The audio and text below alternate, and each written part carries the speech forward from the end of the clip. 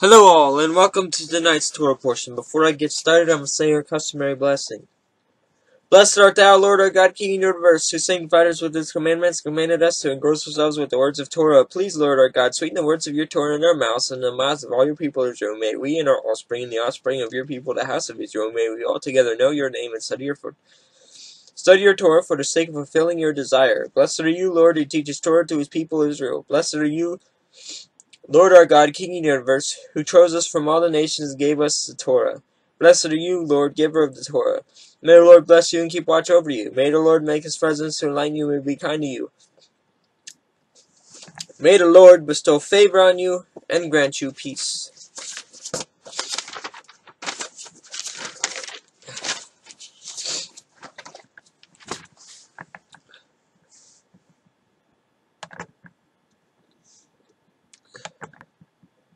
Today is day 2.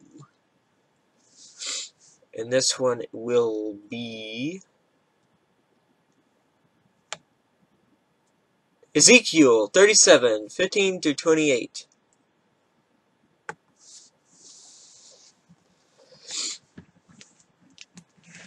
The word of Yahweh came to me. Son of man, take a stick and write on it. For Judah and the people of Israel associated with him, then take another stick and write on it. For Joseph, the stick of Ephraim, and for all the house of Israel associated with him.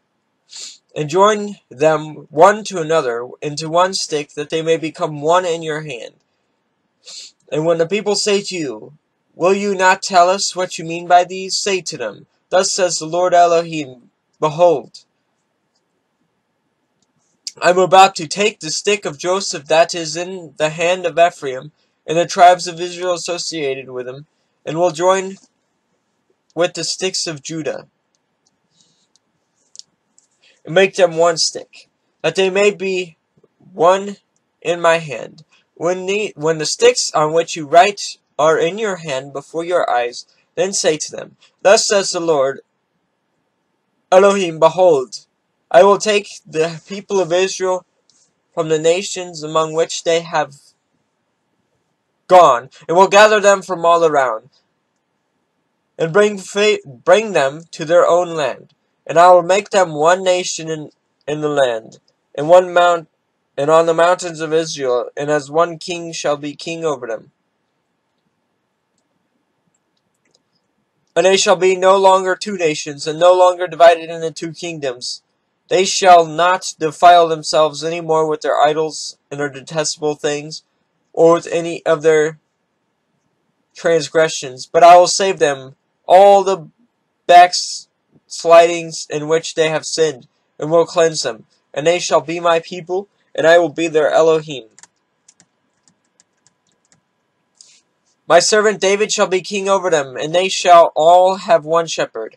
They shall walk in my rules, and be careful to obey my statutes. They shall dwell in the land that I give to my servant Jacob, where your fathers lived. They and their children's children shall dwell there, and David my servant shall be their prince forever. I will make a covenant of peace with them. It shall be an everlasting covenant with them. And I will set them in their land, and multiply them, and set my sanctuary in their midst forevermore. My dwelling place shall be with them, and I will be their Elohim. And they shall be my people. Then the nations will know that I am Yahweh, who sanctifies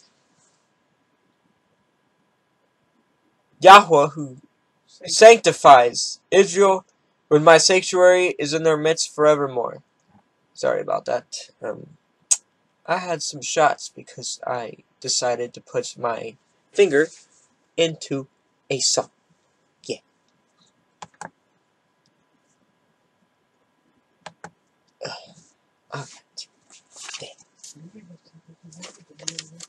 I didn't want to put it in there, but it just happened to go in there.